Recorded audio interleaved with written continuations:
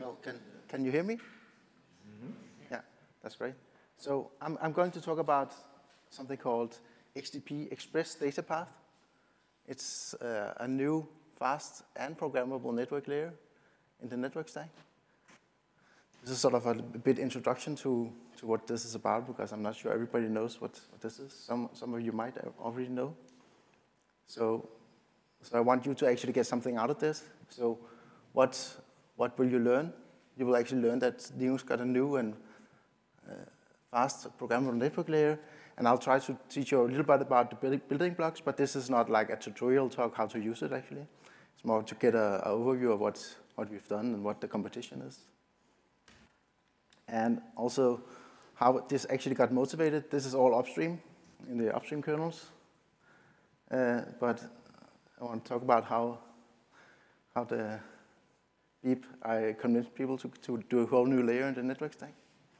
And so I also want to talk about eBPF, because this is a very essential thing in XDP, how we use that. And I'll try to demystify why this technology is so fast. And I'll also try to explain the hidden bulking, because it's actually people that don't get it when they're working with this, how we do this bulking, and why we sort of try to hide it for the driver's perspective. And then we have something called XDP redirect, which is a novel approach. I'll teach you about that. So I also have a sort of an anti-slide, what you will not learn. Like, you will not learn about the superpowers of programming this. You have to look up some of my other talks. So I really want to make this eBPF more easy consumable, but not in this talk. I actually have a link to a YouTube talk where the only thing is a tutorial of how to actually use this stuff.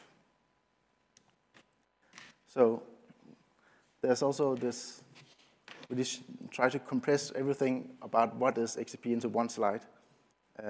I'll cover some of the details later, but it is basically a new layer in the network stack. Before we allocate the SKB, and we are working directly on the DMA level. So just after we get the DMA synced to the CPU, we will allow you to run a small BPF program, and this is the thing that makes it runtime programmable. It means that we are sort of competing at the same level as some of the kernel bypass solutions out there. And I'll explain more why it's so fast, but it's mostly because we are taking the decision so early all the way down in the driver, and we are also avoiding any memory allocations. It's also important for me to stress this is not kernel bypass, because the competing solutions, that is kernel bypass. What we are doing is we're actually keeping the data plane inside the kernel and using BPF to allow users to determine what to do with these packets. And we also try to see this as a collaboration with the kernel, where XDP can do something, but as soon as XDP chooses selects that they cannot do anything, we will fall back and let the normal kernel stack handle this. So it's definitely a cooperation with the kernel, which is very far from the kernel bypass solutions. So how did I get this in the kernel, right? So how do we motivate a whole new layer in the network stack, for the network stack? So the motivation is through competition. So I want to say thank you to DPDK, because that made me actually work on the project, right? So the kernel bypass solutions like DPDK and netmap and PF ring, they show these great benchmarks that they're 10 times faster than the kernel network stack. That is actually true for their specific use case. And it leads to these wrong conclusions that where people say the kernel is inherently too slow to handle networking. And that's sort of pissed me off. So that's why I started working on this. I must acknowledge that the other solutions have been ahead of XDP. We started this in 2016. That's the initial idea. And netmap, I found some notes about that it was 2011. And I found some early reference to PF ring. I'm not sure it was publicly released at that point, but it was 2010, they had something. And DPDK, I think it was around 2013, it was also released as open source. Even after DPDK was released, Google has released an article about how they do the same kind of kernel bypass, backdating the article and saying they did this in 2008. So I guess they were before the others, but there's different solutions. But this really unfair comparison of comparing apples and bananas, because the kernel bypass, it operates at layer 2 and layer 3. That's the use case. And the network stack is built on the assumption that we have to deliver this into sockets. And even though if you use Linux kernel to do forwarding, it still takes the hit up front that we wanted to do socket delivery. It's even inherited in the name of our metadata container that we have associated with the packet, which we call SKB, but the data structure is called sk_buff, which originates from socket buffer. So that's the whole thing is built around. So XDP avoids this socket buffer and has a layer before that. So the design goal is to operate at the same level. So L2, L3 in network stack, and so we have this layer I mentioned several times before the SKB, and we have the hook in the driver. So the design goals is to close the performance gap. There's actually not the design goal to be faster. We just want to close the performance gap. And we also want to provide in-kernel alternative, which is more flexible. And that is actually, for me, very important that we don't, like the bypass solution, steal the whole net card. We actually, with BPF, we have a filter solution where we can choose what kind of traffic is it that we can handle in this earlier stage for this specific use case of a fast path, and not take the whole NIC. The other bypass solutions usually have the issue of they steal the whole NIC, they pull it into user space, and then they figure out, oh, some of the packets I would like to actually give them goes to the kernel. So they'll have to re-inject the packet in the network stack. In our situation, we are a layer above the network stack, and we will just let the packet continue down to the normal network stack. This way, it's much easier to cooperate with the network stack. Yeah, and it's also important that we work in concert with the existing network stack. Tom Herbert likes to say that. So show me some benchmarks. Right. So this is actually a drop benchmark, and I've put in here, this is not working. So you can see the lower line is usually how the pink line down here, that is Linux, how it's usually loaded. You have contract, which actually has a significant overhead. And you can see that the other solutions up, the DPDK one, the XDP one, have a significantly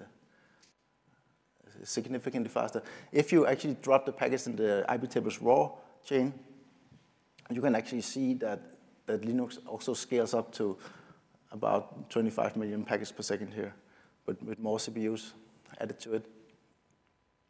And I also want to point out this scale out here is not a mistake. This is million packets per second. So we are handling 100 million packets per second.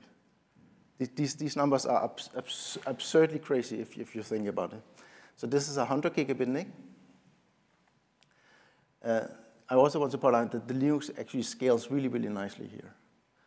But the important thing is for XDP is that we are following the we are following the DPDK line, so we can see.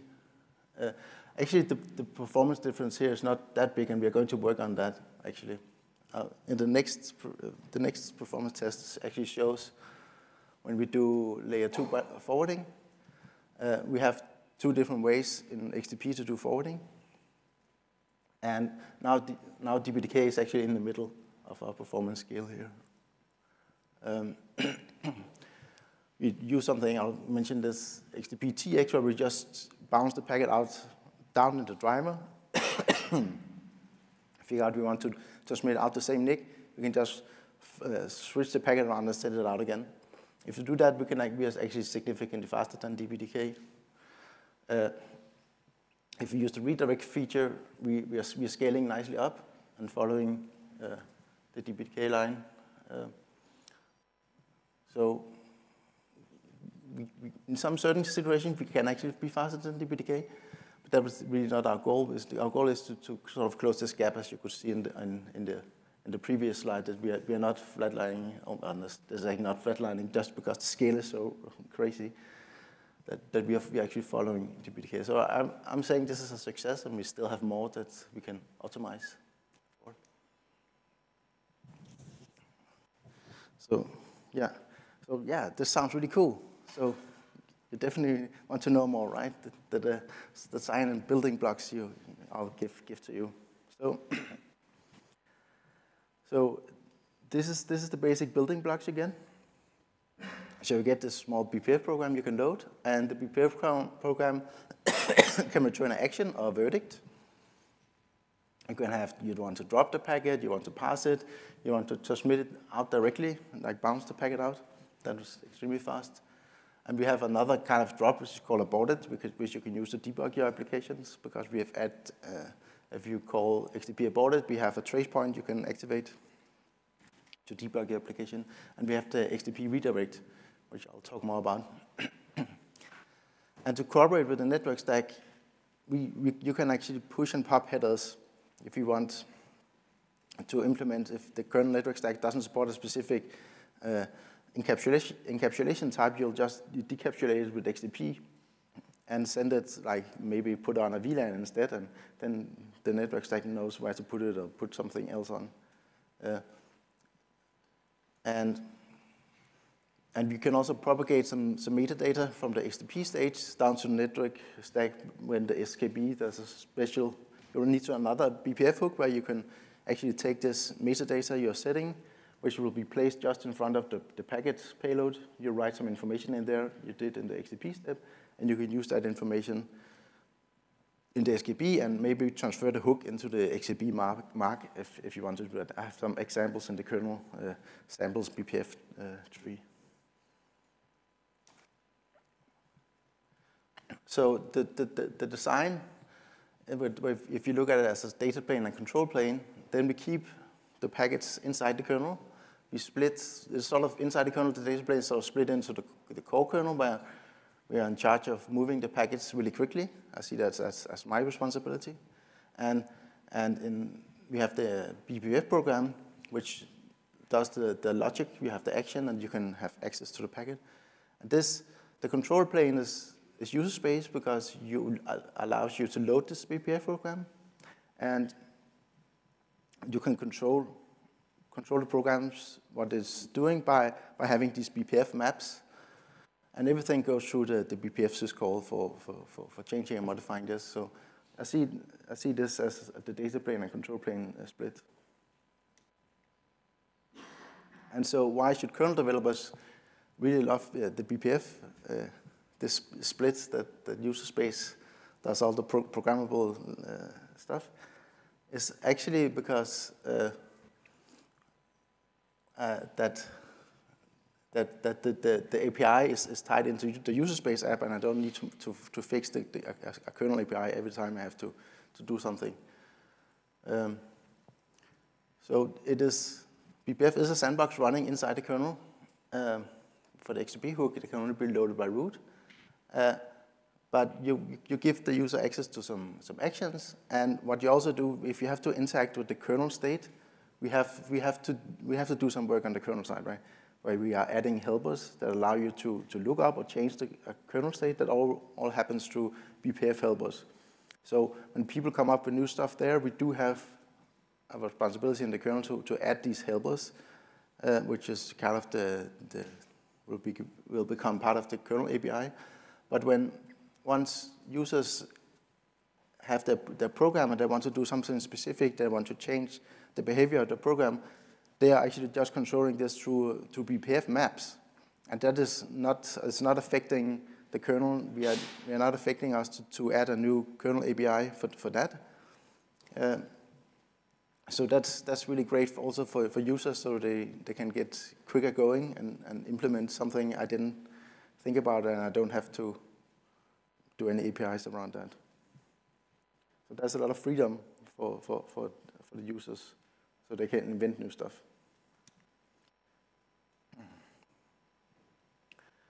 So what time do we have? I think I'm speaking pretty quickly. So why is this XDP redirect so interesting?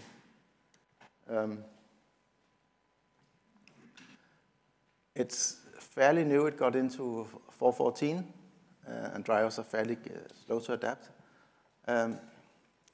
But if you, in the basic form, we are allowed to redirect these raw frames out of another net device. And the device drivers implement a network device operation, NDO.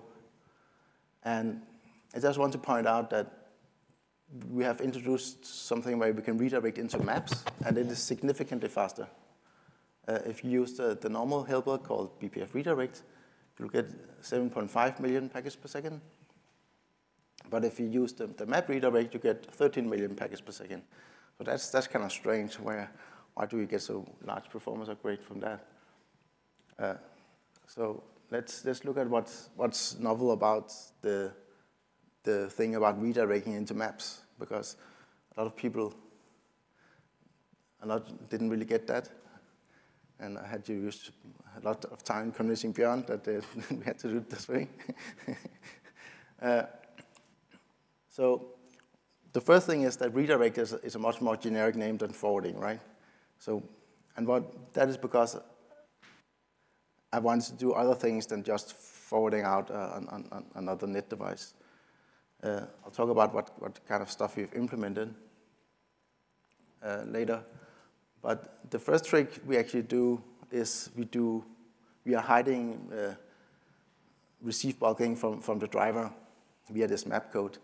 The driver still processes one packet at a time, and they called XDP do redirect. And that is because we have a lot of existing drivers, and we wanted it to be easier to adapting the drivers.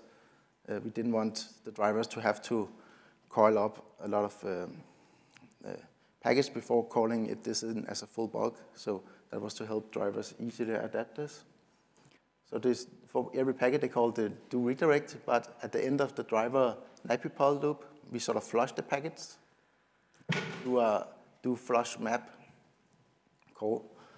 And that is why we are seeing the big performance effect.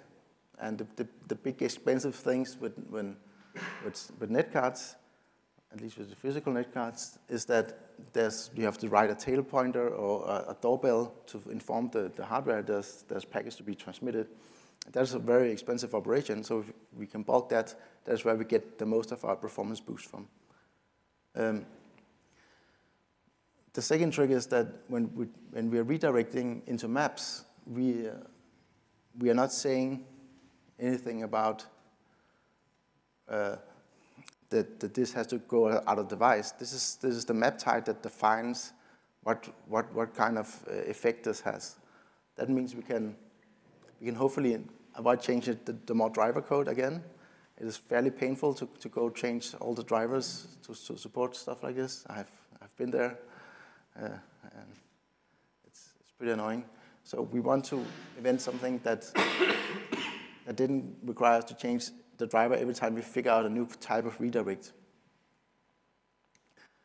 So this is the basic code that I sort of a little bit explained. What a driver would need to do to support XDP. So while we still have descriptors in the receiving, and we have budget left, we call for each packet, we call the DMA buffer, we call a BPF program run, which is what is invoking our BPF program and returning our action.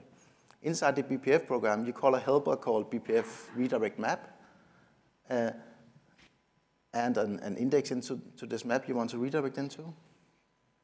This way, I don't have anything to say anything about what map type here. That is something that the program chooses, and we hide that in the generic code. The pass we break, of course, and the TX, we have a driver local function that can transmit stuff out. But in the redirect, we call the redirect action. And then we have the other one. I talked about the XDP abort. We have the trace exception and XDP drop I put in here the result is a driver XDP consume, because you can do, when you choose to drop the packet, it's usually driver specific how you want to recycle this. We can recycle really quickly. You basically just have to move a pointer over to be able to reuse this frame again if it's a drop packet. So that's driver specific. And at the end of the happy loop, we have the do flush map. And this is where we are hiding that we're actually doing a bulk.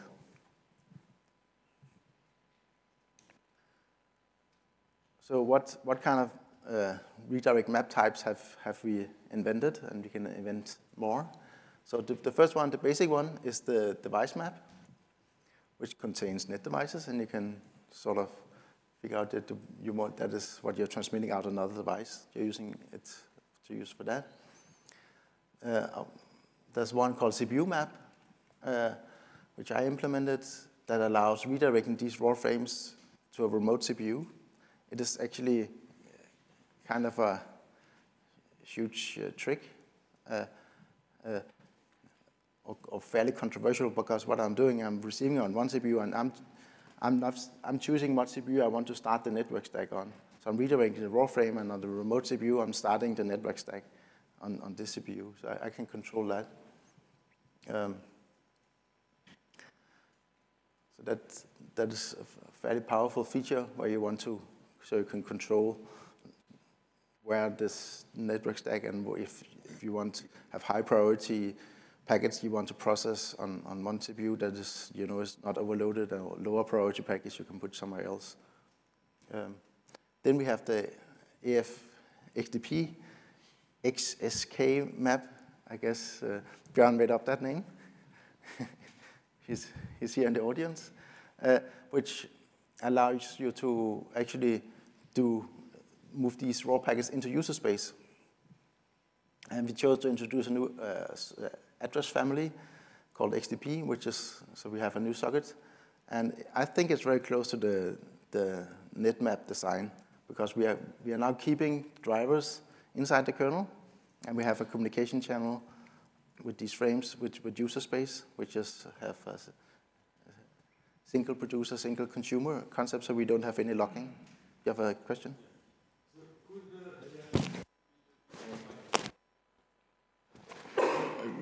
So could you use AFXDP as a replacement for TAP too? I'm not sure how TAP is implemented, but the guys implemented it just here. So using AFXP instead of TAP? Well, sort of, yes.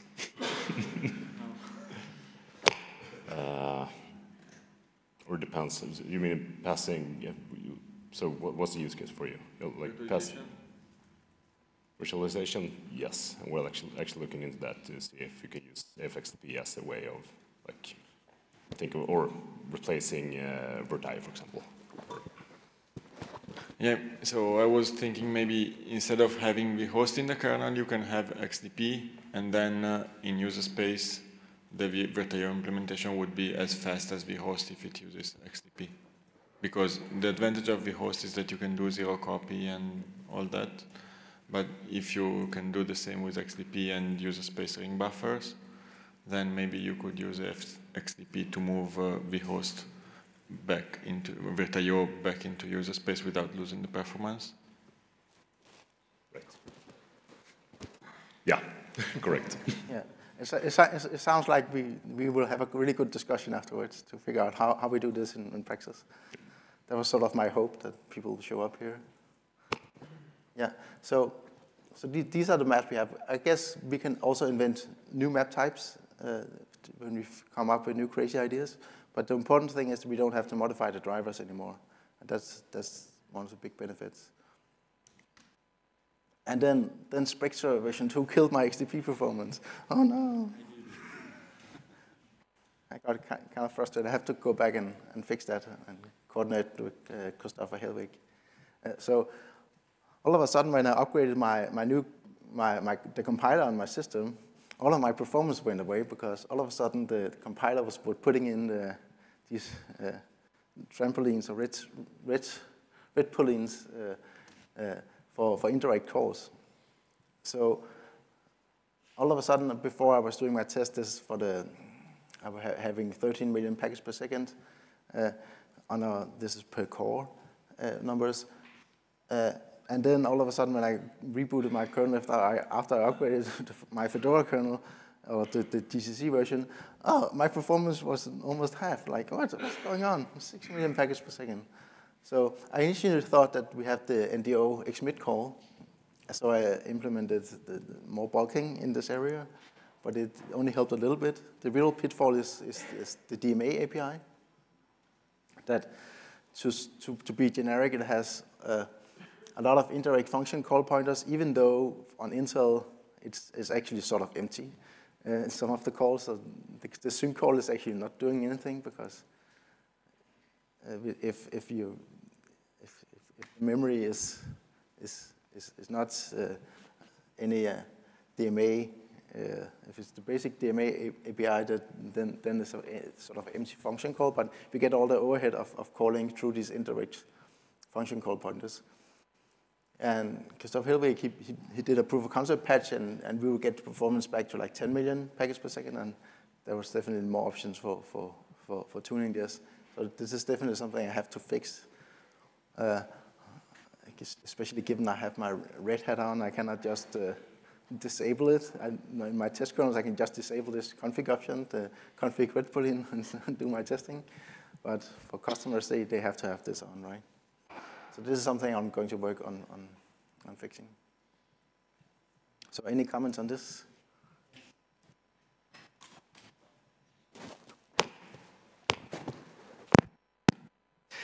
I remember when I worked on NDiv a few years ago, I was working on an ARM board, and I figured that I could almost double the performance by doing some small modifications to the DMA API, because I don't remember the exact details, but in practice, I think we were unmapping each packet in turn, while in practice, you know that they are delivered in order.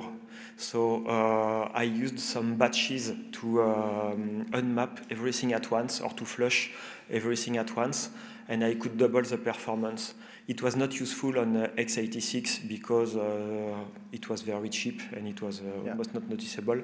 But on this platform, it was very important, and maybe stuff like this can be reused to address these shortcomings. I don't know. Yes, definitely. So that's also why I haven't optimized it yet, because on Intel platforms, it doesn't matter that much, the DMA calls. It matters all of a sudden when we get the Spectre calls in, but on other platforms which I haven't tested, then I just last week I got a ARM board with two times 10 gig ports on, so I'm going to test it on that to figure out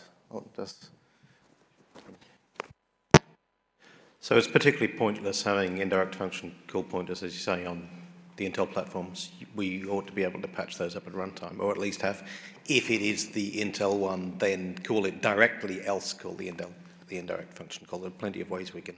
Yeah, we have to figure out a way that is acceptable for upstream to work around the Spectre call. Yeah, but it shouldn't be that hard for that one, because it is always going to be the same one at boot time. Yeah. So that's the proof of concept patch from Christoph was just checking if this is the case of the most common one, and just calling that directly, because that makes the compiler see that, oh, this is not a random indirect call, so that way will actually allow you to do the call. We do exactly this in HA proxy in the scheduler, because there is a single function which is called maybe 99.9% of the time, and it still significantly improves performance, and probably you can benefit from this as well. Yeah.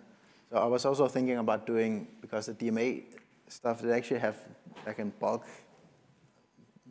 DMA mapping, so I think it's called a scatter-gather DMA mapping, so I could sort of abuse that a little bit and call. So we actually already have, we could do bulk calls down to mapping and unmapping, because I already have, because I implemented the redirect bulking, I already have a bulk of packets that I could call in one DMA mapping call with the scatter-gather call to map all of them and unmap them. Then I would only see the cost of the overhead once.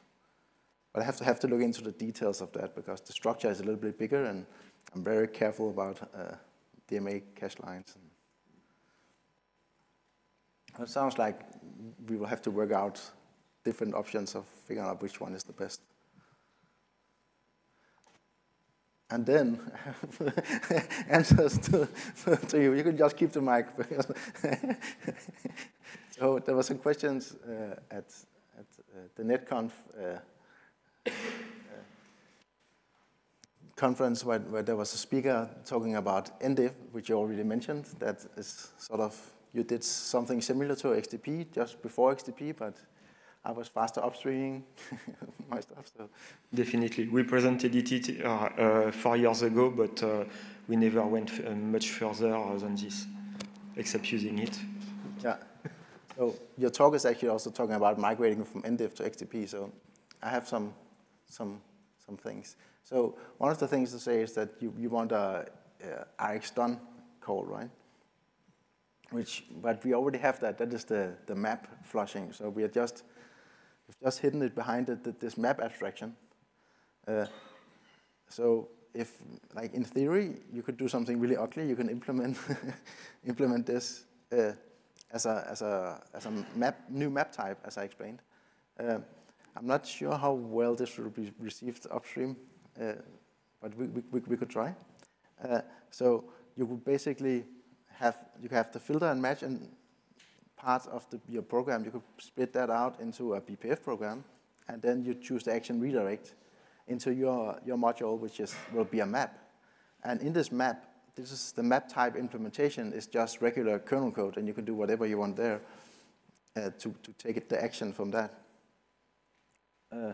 And because one of the issues NDiff has is it wants to have some out packets, and I think we already discussed that. Maybe you don't need several packets.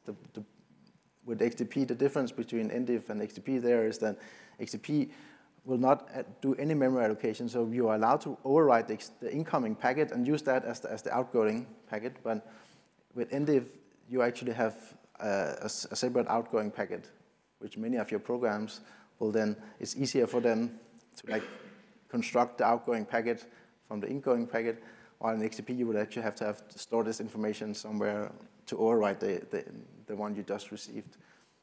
So, in my opinion, it's not a big deal. That's just a matter of optimization, but it can be worked around one way or another. Yeah.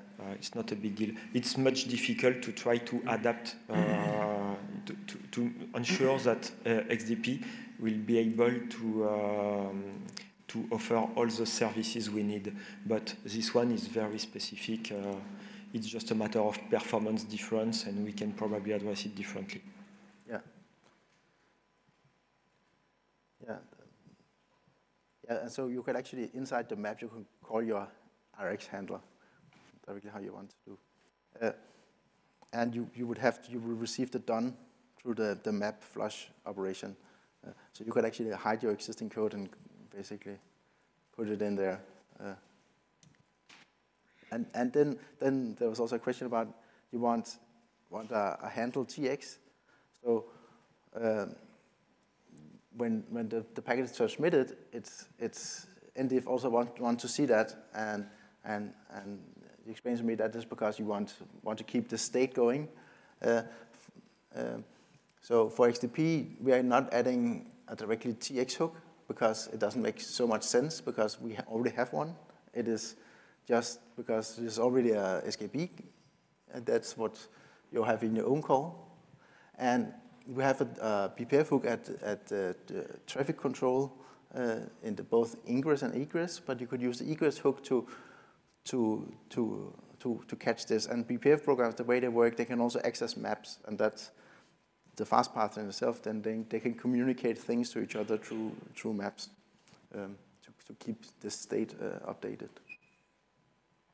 I also have there's only one place I could see that we could have another BPF hook for the transmit part. That is if you're redirecting out another net device and you figure out that the transmit queue is full. Right now we have a trace point. You can hook into a trace point with XDP to figure out that you're actually trying to send, if you have a 100 gigabit and a 10 gigabit link, and you're overloading the 10 gigabit link, then you're just dropping packets massively. We have a trace point to handle that today, but trace points are a little bit slow. There's like 45 nanoseconds. I consider that slow. And then we'll have to do something. It would be smarter. At that point, the packet is already dropped. It would be smarter to actually to have a hook and in the transmit point to have another BPF program running there and saying, okay, I tried to transmit it out, but I got back, I had to drop the packet. So what I could do instead, I could like choose to send this packet somewhere else. I could make it smaller, the packet, and send it back to the sender as information on this packet was dropped. I can do all the kind of different things. I could choose if I have another net link, say, oh, now I'm overflowing this one. I'm going to transmit it on another 10 gig link to take a load balancing decision already there. So that's a very interesting idea I'm working with that we could extend XDP with. And this is sort of my end slide, but I want this to be my end slide because this is not only me who has done work on this. There's a lot of people worked for the last 2 years on upstreaming different kind of components. So, questions? Not exactly a question, just a comment. You were comparing XDP to DPDK, netmap, or PFring. Yeah. And in my opinion, its biggest advantage compared to them is that all of these other mechanisms work only in user space, and they are exclusively designed to be to build a data plane which does not interact with the network stack. And the benefit of XDP is exactly the opposite.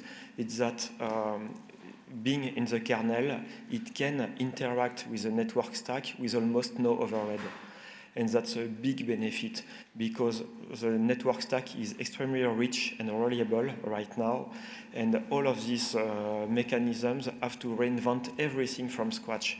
You see some user-land TCP stacks and whatever because there is no other option for them to have performance. We used to try netmap in the past 5 years ago, and the performance was absolutely terrible when you want to bounce your packets from user-land to the kernel again after analyzing them. Yes. In fact, it's very easy to drop. What is very difficult with them is to accept. Yeah. And that's not the case most of us are interested in fact. Yeah, I just want to mention that recently we added, from BPF, we added a helper, a BPF helper, that allows you to do the FIP lookup, the route lookup, directly from XDP. So we actually have an example where we actually can do full route lookups. And the interesting thing is that if we do a route lookup and we don't have the next hop MAC address, like it will just fall back to the normal kernel, and it will actually do the up lookup. And then the next packet, we will forward that fast on the fast part of XDP. So there's a question behind you. Hey there. So 2 questions. One about the benchmarks. Yes. So you use the IXGBE. Not for the benchmark. The benchmark was a Mellanox 100 gig NIC, the newest one you can find, and the MLX5 EX. That's the only one that can. I've never seen this high performance numbers like that. Okay, so did you provide also the setup, the coalescing, all the optimization that may have been done, the CCTLs, wafing, stuff like that, just to compare? If I do tuning of yeah, did you fine tuning before comparing the two? I didn't do much tuning on this for the test actually. Okay. And on the IXGBE, it's also direct cache access, where the NIC pushes. It's very important that we have the DDIO, the direct cache access. That is significant, and that was the numbers there. I actually did some tuning to the NIC. So I remember now that I actually had to turn down the ring buffer, the size of the ring buffer to get these numbers, not to turn it up. or turn it down to make it smaller, because that leaves a smaller cache footprint, and that way the DDIO was still kicking in. The CPU, I cannot see when it does it. I can measure it with perf to see when cache misses are going on or not. But in these benchmarks, I don't have a single cache miss. It all gets loaded into layer 3. But when you scale up to more CPUs, and when you scale up to more CPUs, you are adding a receive queue, the ring buffer, using more and more memory, and at some point the CPU chooses not to do direct cache memory, and then we see a big fall in. So we actually did some tuning to account for this. The performance numbers are going to appear in a scientific article that we recently got accepted in the scientific paper. So that's right.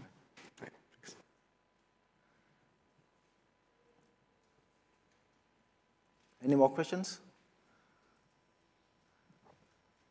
Well, I also have extra slides if you have more time. What time is it?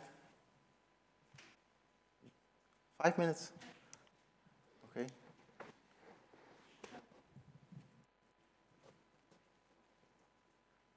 There's extra time. So there's the CPU map redirect, but that's actually, I think we already talked about that. What's that? 10 minutes, okay. So I find this very interesting because I implemented it. But we actually already put the feature into Suricata, and they are using it. So they had this issue that sometimes the NIC hardware, the receive, the RSS hashing is broken, and the distribution on the CPUs are uneven. So, for example, actually also in the standard Intel 10 gig NIC, if you do double tag VLANs, the NIC doesn't know about this, because to do RSS hashing, it has to figure out, know all the protocols.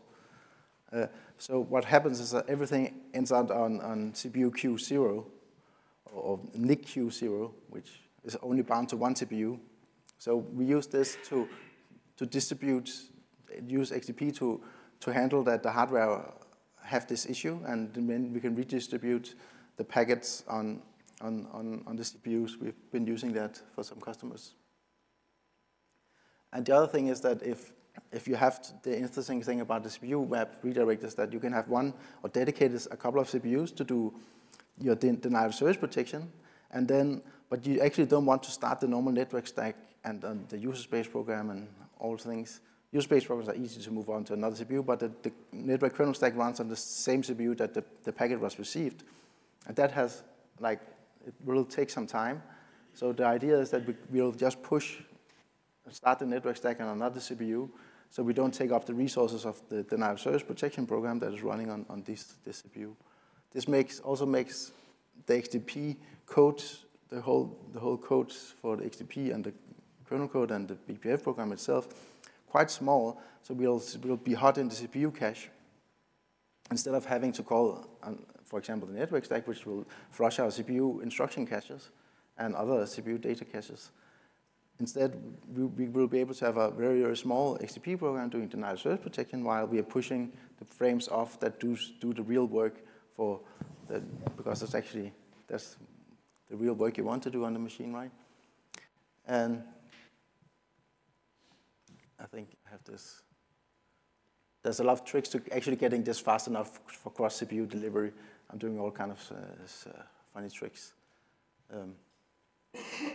That's not so interesting. But the design is actually, it gets a little bit more complicated to reason about, because you will now have more queues that you're in-queuing packets into. So you have the in-queue into the CPU map and the receive NAPI, and you have on pin thread on other CPUs that have to dequeue this, and you can schedule your user space program on a third CPU. So when you're playing with it, I put a hint up here, is that the kernel has automatically limits you. You can pin this on other CPUs, because if you want to run this all on the same CPU, it also happens with a normal network stack, but in this case, you can actually control it. you want to avoid scheduling packets through the CPU scheduler. So if you're running, competing on the same CPU, trying to get the same program, sending packets to the program, and then scheduling the user space program, scheduling the K thread, and scheduling the user space program, jumping back and forward, the Linux kernel actually has like granularity how fast the scheduler will allow you to do this stuff. So you can actually tune that, but I would recommend against it because you like have more than 1 million context switches. That's not so good. Instead, you can pin it on different CPUs because that's basically a mechanism for controlling the workload on your system. We did some recent changes to the receive queue stuff. So we actually provide some information about the ingress queue and the receive queue. That's not so interesting. Yeah, I've introduced a thing called XDP frame, where we are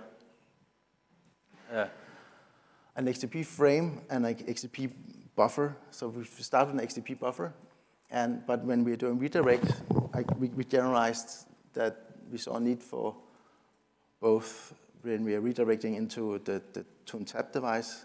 It was using these tricks of storing this information. So the XDP frame is a method of queuing stuff. So we need to queue frames for bulking. And we generalize that. So what actually happens is that we're actually using the top part of the DMA frame we're getting to put in our metadata. So this is a new metadata for the packet. It's not replacing the SKB, but we have to store this information somewhere. So to avoid allocating new memory for having our data structure, we just put it in the top of the frame, and that's actually the same as DPDK does. It also has the information about the frame in top of the frame itself.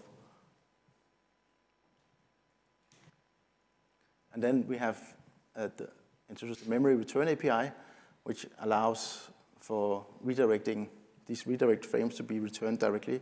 That allows us to implement different zero-copy models and allow more flexibility in the drivers to actually, per receive queue, change the memory model, and then drivers can go invent different AF XDP zero-copy facilities. That's what we are using that for. So that's also a fairly big change that we allowed the drivers to do this.